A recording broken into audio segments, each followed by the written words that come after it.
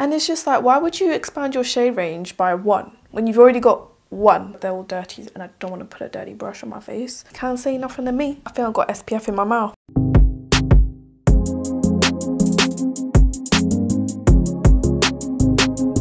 Welcome back to a new video.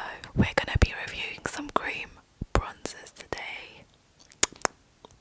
But honestly, give this video a thumbs up if you want to see an ASMR video. I haven't done that in a while. I think I did a food one a while back. Today's post notification shout out is going to go to Al Begum because I really see you, girl. Like, thank you so much for watching a lot of my videos. I really appreciate it. And if you guys want to get a shout out next time, all you have to do is subscribe, press the bell button, and then let me know in the comments below when you've done so. Today we're actually going to be reviewing two new cream bronzers. I've got the XX Revolution Bronze Skin Cream Bronzer and then the Nars, I think this is new, the Nars Sunkissed Bronzing Cream. I thought I'd do like a high-end versus drugstore. There's a massive difference in price between these two. I was kind of talking quietly because my brother brought his friends over and I just felt a bit awkward.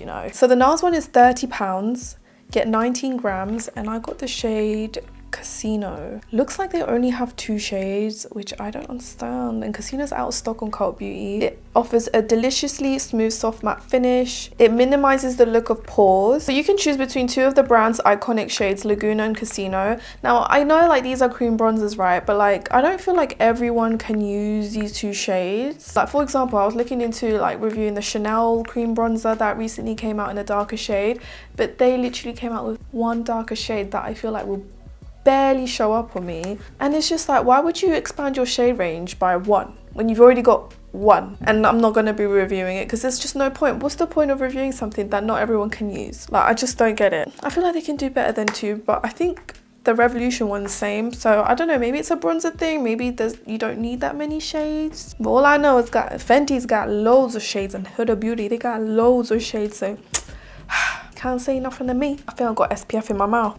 Mind the face though, because like my makeup's half done. So the XX Revolution one is £15, so it's literally half the price. It's a cream to powder bronzer enriched with vitamin C, niacinamide, papaya, blendable, wearable, and dries in a super soft matte finish. So they both give like a matte finish. You get 28 grams, half the price, and you get way more product. 28 grams. Okay, those are the two shades together. We've got the XX Revolution here and the Nars one here. You definitely get way more product in the XX Revolution one.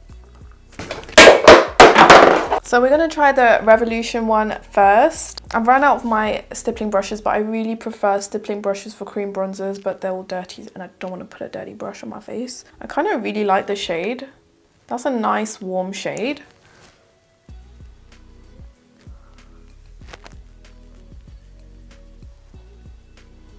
It's definitely more on the warmer side.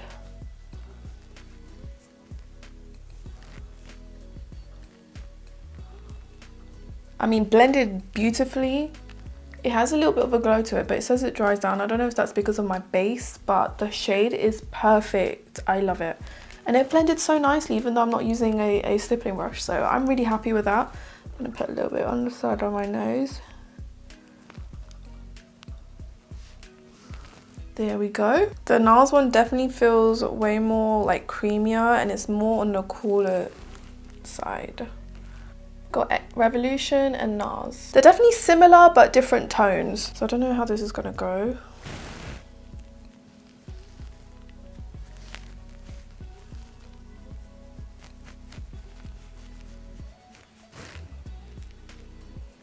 Oh, it smells like a holiday, you know?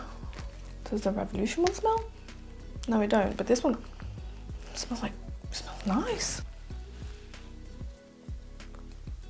I like both of them. I like both of them. They're very, very nice. Both are very nice. This one gives more of like a contour effect, but you know what? It gives warmth. This one way more warmth than this one, but they are both really, really nice. I actually feel like this one looks more matte compared to this one. Okay, let me finish the rest of my makeup and I'll be right back. Okay, to be honest, I didn't really do much. I just set my under eyes and put a little bit of blush in the center of my lips and that's it. But yeah, I'm really happy with the both. I would use the both happily. I'll definitely update the info box on like longevity if I notice anything, but to be honest, both are wearing very, very nicely.